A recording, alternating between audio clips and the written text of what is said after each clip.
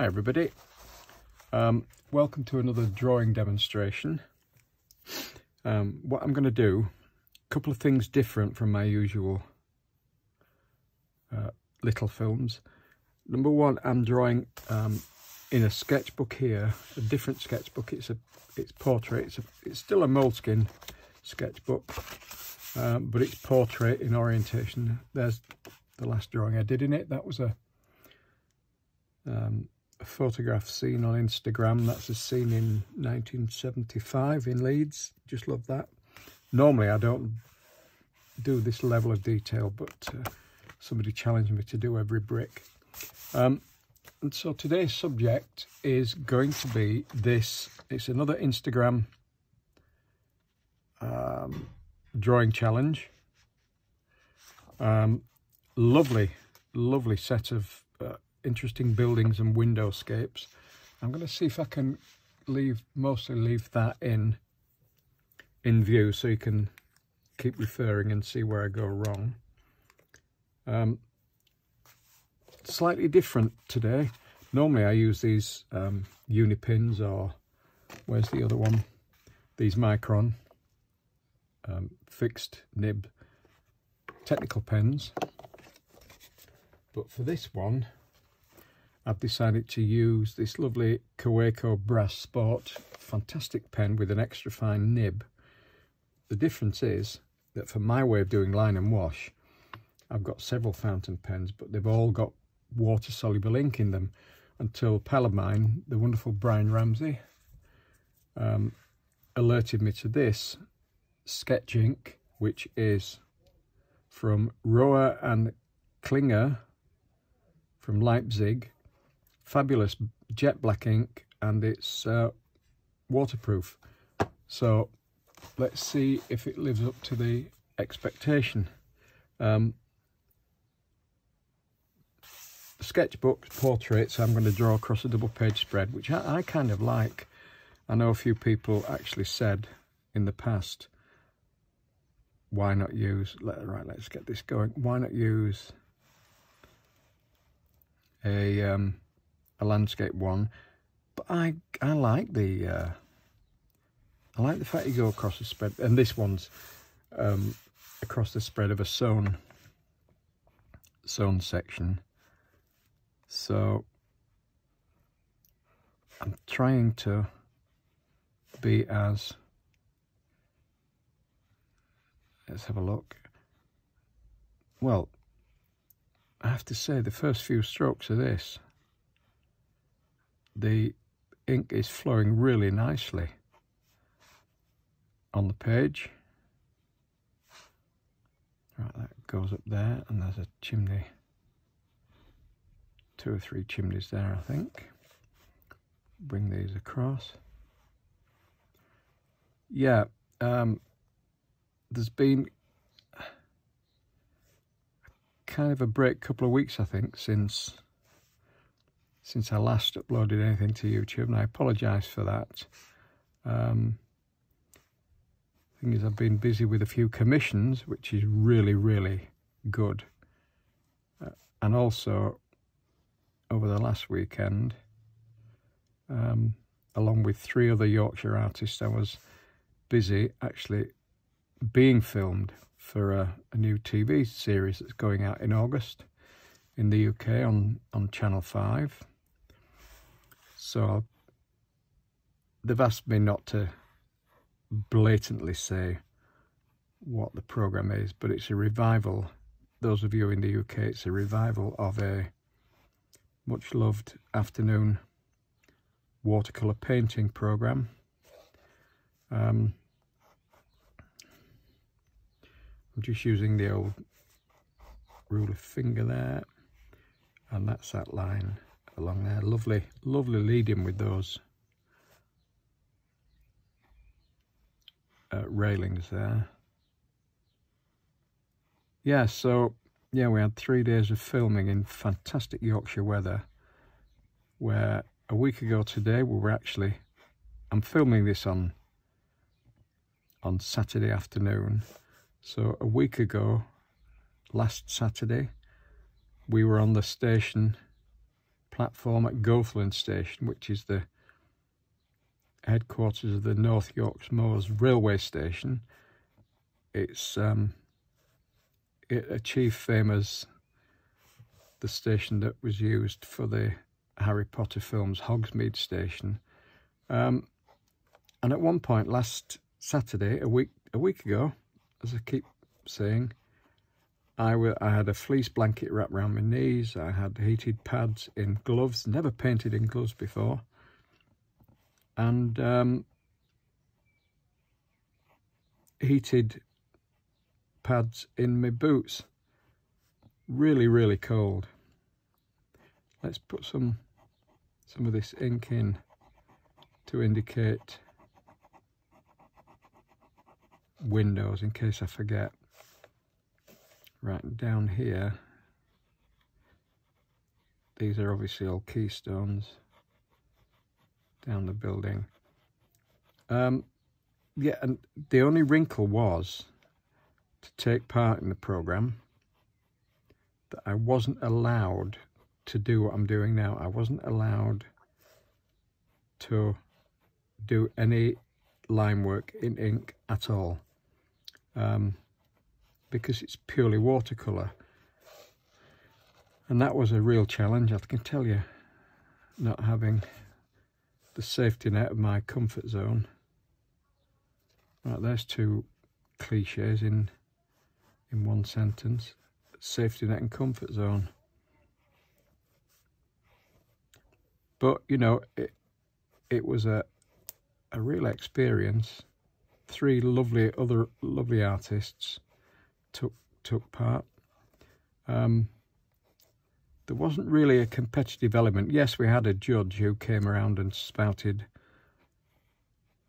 very wise comments about our work and gave us hints. He was a lovely local artist to Whitby, a chap called Adrian Wright. And the thing that I found,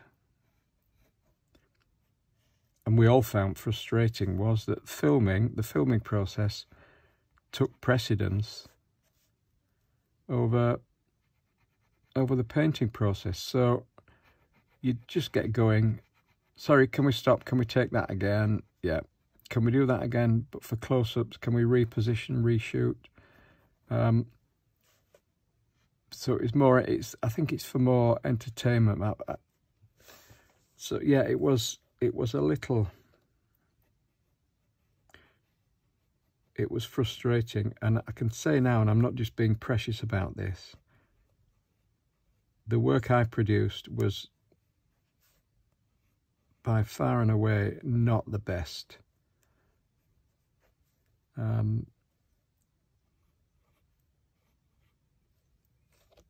But you know what, it's within the parameters of the programme. You can judge for yourselves when it goes out. Anyway, right, enough about my foray into TV things. These, I've realised, looking at the picture, are stacked chairs. And I think there's an arch under there. That says something like Captain Pub. Anyway, so let's get this other arch in. And down here, and then this other lovely lead-in look, that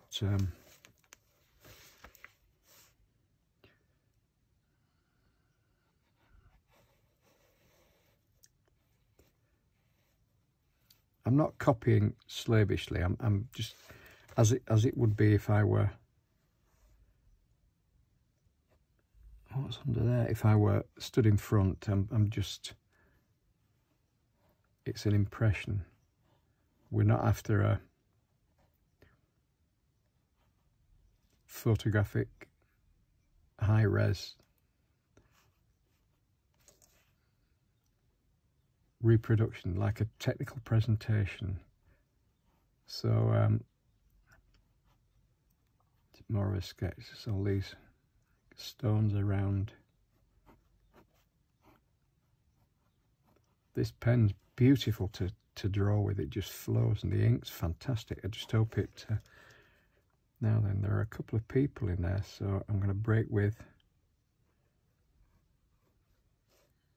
my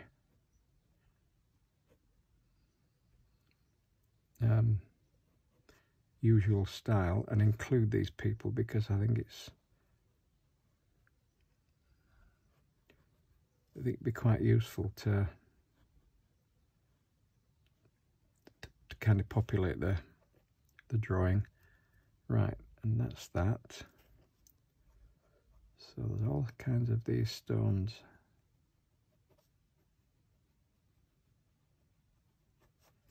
Above that one, there's something going on in there.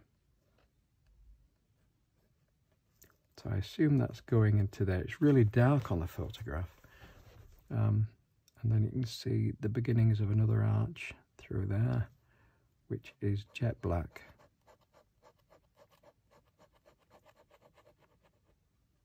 So when I come to the colour stage, I'll either fill in this detail with paint,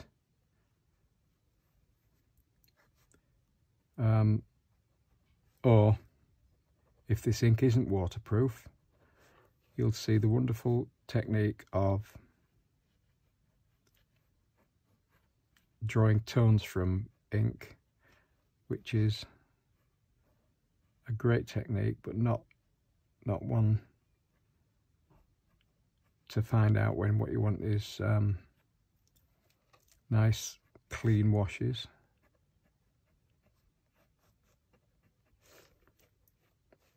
I'm really looking forward to the colour section of this. Now, where am I? So from here up to about there we go. So I'll need to extend that roof line.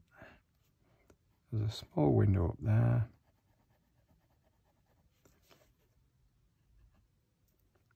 And I'm going to go off the edge, but we'll bring that down again there.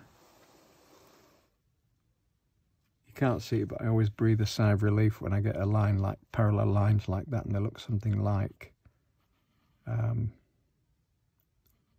accurate. So let's just put that on. There's one window there.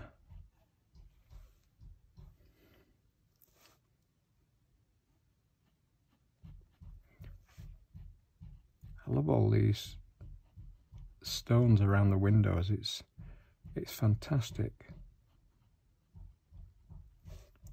detail. And then there are some revealed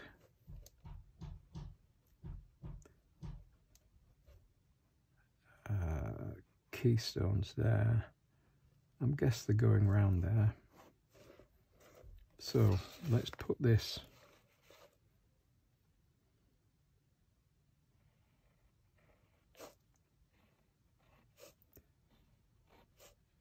see, these railings are such a almost textbook depiction of two-point perspective. Look, it's amazing. Again, in there's something in there. I'll resolve all this with paint, and there's some lettering on there. Captain Pub something, but I'll put that in ink over the paint. Let's see how these go. Right, I see, they're just like that, just like two intersecting semicircles, and then there's another thing there. And is it the same on that side? No, I knew they'd be different. And there they are. So that one's going to go along there.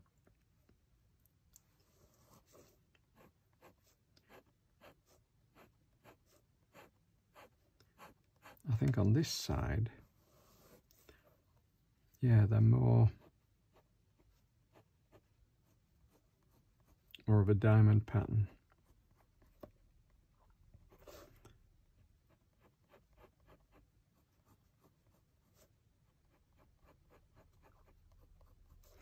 So I think this, at this stage, that's enough of the, I'll carry that one along there. Enough of the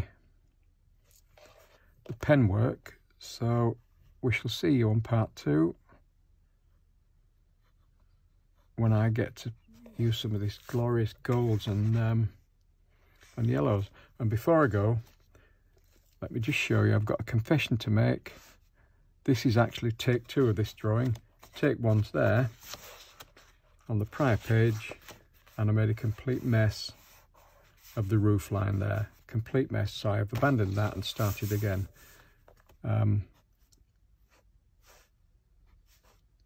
So there we go. So there you go. Thanks for watching that, and we shall see you on part 2 when I add some colour to this. So I'm just adding some lines to make sense of what's going under there. I always like to leave a drawing at the line stage so that it could stand on its own merits as it is, without any